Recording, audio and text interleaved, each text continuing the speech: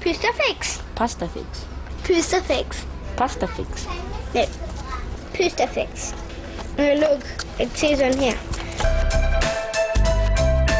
Its pronunciation may be a topic of debate, but the name remains the same. Pustefix is available on 5 continents.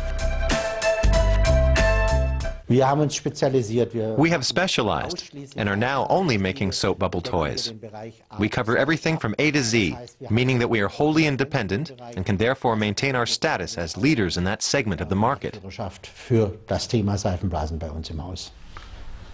Finger bubbles are designed especially for the youngest customers. This is just one of 40 products sold all over the world. The entire company is virtually built on bubbles.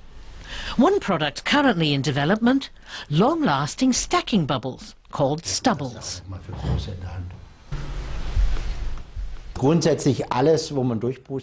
Anything you can blow through can be used to make bubbles. That's our first basic principle and something we bear in mind when we look at the world. We often go to fairs to get ideas about how we can adapt and develop our products.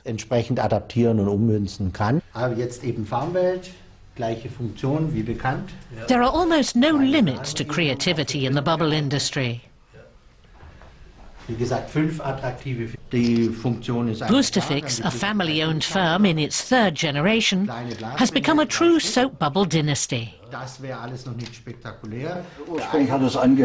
It all started with an aluminium container with a label glued onto it, a cork stopper and a wire loop to blow the bubbles.